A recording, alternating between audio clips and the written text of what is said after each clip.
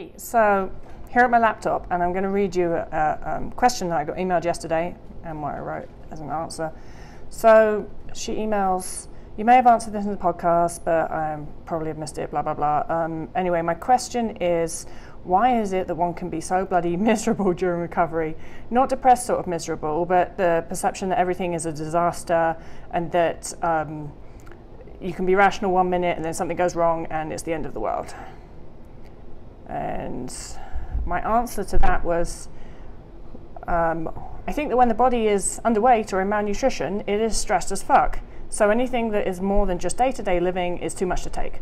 I used to feel like the world was ending over the smallest thing. I got a speeding ticket once and had a complete meltdown in the car that if anyone had been there to see, they would have thought I was totally nuts. So that happened many times actually when I was in recovery. Well, not even just in recovery, to be fair.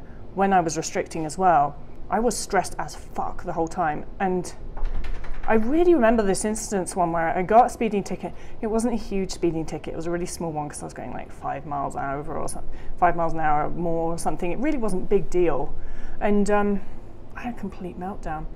Like, as in the car, screaming, crying, banging on the steering wheel, freaking out, screaming at the top of my lungs. I kind of pulled over and just had this huge a really small speeding ticket. And I always also remember that when that sort of thing happened, especially if it was something to do with money, so I got this speeding ticket, my first thought was, after I was freaking out, was, okay, well, I can make this better by restricting, or I can make this better by exercising more. It's like the energy balance thing transcribed over to the money. And so if I did something wrong in a monetary sense, or if I was fined, then I would make that right by exercising or eating less, which makes no sense unless you have anorexia. And I know that there's going to be some of you listening to this that know exactly what I'm on about and probably do the same sort of thing. So, well, how does that improve?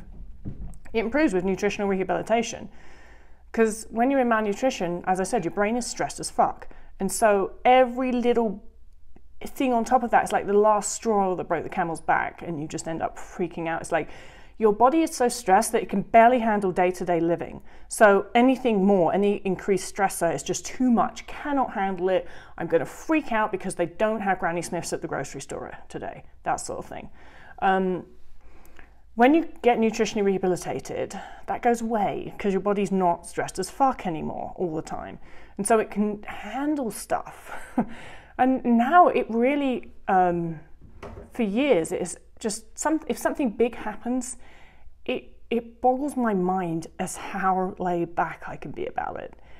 I've had more speeding tickets, bigger ones. And it doesn't matter. I don't care. It's not like I don't care. I don't go out and try and get speeding tickets, don't get me wrong, but it's not the end of the world when that happens. That noise, if you can hear it, is Stinky trying to kill a cardboard box in the corner. I was going to use that cardboard box. Now Stinky's ripped the shit out. Another real life example. I have a house full of animals at the moment. They are everywhere. Because I'm dog sitting. Hi Pugsley. I'm dog sitting for some friends, and so I basically have a house full of little monsters that spend the time scratching up the place.